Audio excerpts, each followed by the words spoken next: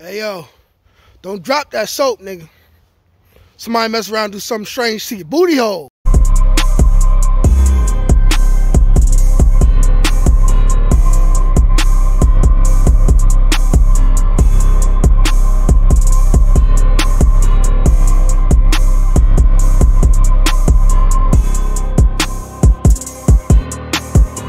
Hey, what's good, y'all? It's Nate Almighty, aka the Global Dark Skin Ambassador. Subject of this story: don't drop that goddamn soap, man. Here's how to take a shower in Rikers Island without being sus or having something sus happen to you. It goes a little something like this. Now, here's a couple things to pay attention to, okay? Make sure you got slippers, because you do not want to put your bare foot on that floor. It's a whole bunch of dirty dudes, dirty Brooklyn niggas. I'm joking. Shout out my Brooklyn niggas, you know what I'm saying?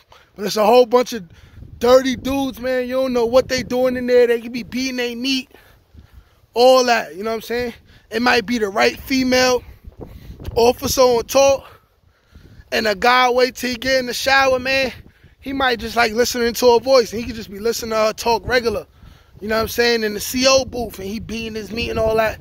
You do not want to walk in there, right? And you don't have slippers on your feet, and you step in somebody's semen. You do not want to do that. Trust me. And when I say trust me, not because it happened to me, but it happened to somebody I know, right? So look, along with that too is slippers, not socks. Not socks, okay? Not socks. Slippers. Get your little slippers from commissary, or you can have one of your loved ones bring you a better kind of pair of slippers. Preferably the slides. Any kind of slides, you know what I'm saying? If you a day room dummy, you don't want to get real good slippers, because then somebody will take them from you, and because you soft, you won't do nothing about it. But me personally, what I did is I always waited. I'm usually one of the first ones in there, right? But usually not. A lot of times I wait till the end when it's almost done. Reason being is because I'm not ever trying to go in there when any other men is in there. Period. Not trying to be in there when no other niggas is in there. I don't want to be around y'all. Y'all weird. Y'all weird. So I like it to be totally vacant, because here's the thing. If you're trying to go into the shower and there's more than one person in the shower, it's one or three things that could be going on, right? One, they smoking, which is the most common thing. In the case they get caught, you don't want to be there. Because if you in there taking a shower while they smoking and it's a random search or the CO catches them, you going down with them. And then also, you weird. Where you want to be? Washing your body, washing your nuts while people trying to smoke? What do you want to take a couple puffs? Like, what do you, like, it's weird. It's very, very weird, you know what I'm saying? So, they either smoking, for one. For two, it could be some guy-on-guy action going on in there. You know what I'm saying? Always a possibility. Always a possibility. Or for three, which is the second most common thing going on, somebody is about to get smoked. Somebody is getting lined up to be jumped. This is where they caught a lot of dudes slipping. Oh, you don't want to be with it? You don't want to give up the phone calls? You don't want to give up the commissary? All right, come fight me in the shower. And then the dude step in the shower. It's a dude pretending that he about to take a shower, and then you end up getting jumped, putting the full Nelson, getting your boots spanked, right? Right? That's something that a lot of rookies at Rikers Island fall for, because there's nobody to tell them the game. So they end up learning the hard way, right? Now, when you going in there and it's time to take a shower, let's say you got to rush, and for whatever reason, you got to take a shower with guys, right? Let's just say that. If you drop the soap, you could pick up the soap. I mean, I never was around dudes in most showers.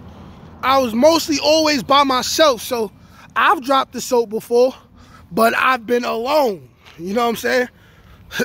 I've been alone. So So the risk of somebody trying something with my booty and then getting killed is like non-existent, you feel me? But I would assume that if you in the shower with dudes and you drop the soap, go ahead and pick the soap up, man. But don't bend over like Diamond in Players Club when she had the pink on and she dancing the R. Kelly song. Don't bend over like that, man. I would say, like, you know, drop down. Not like drop down, but see, it all sounds weird. You avoid these type of situations by just going in the shower by yourself.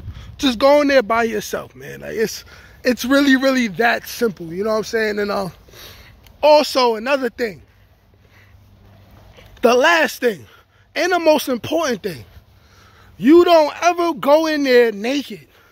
You ain't never, ever in there naked at all. Like, you automatically a Skittles eater if you go in there and you strip butt naked and take a shower. My whole time in Rikers Island, anybody going in there taking a shower, they have their boxers on. So you in there, you taking a shower, you washing your boxers at the same time. When you putting your hands in your bar of soap, right, inside your drawers, you know what I'm saying, to clean your nuts and clean your butthole and all of that, no man should ever even see your booty crack, you know what I'm saying, or your banana and apples. It should never happen. If it does happen, it's because you wanted them to see it and you are a Skittles eater. You was a Skittles eater. It's as simple as that, dog. It's as simple as that. You know what I'm saying? You should go in there when there's nobody in there, take your shower, clean your drawers at the same time because they on you, and then you remain wet. You dry off your legs a little bit so you're not dripping a bunch of water. Then you go in your cell. Then you put a sheet or a towel over your gate. And then you get naked, you wring your drawers out. Your drawers already clean. If you use an Irish Spring soap like me, your drawers smelling real good, you know what I'm saying? You wring those out, and then you get dressed, and then you go on about your night. Peace.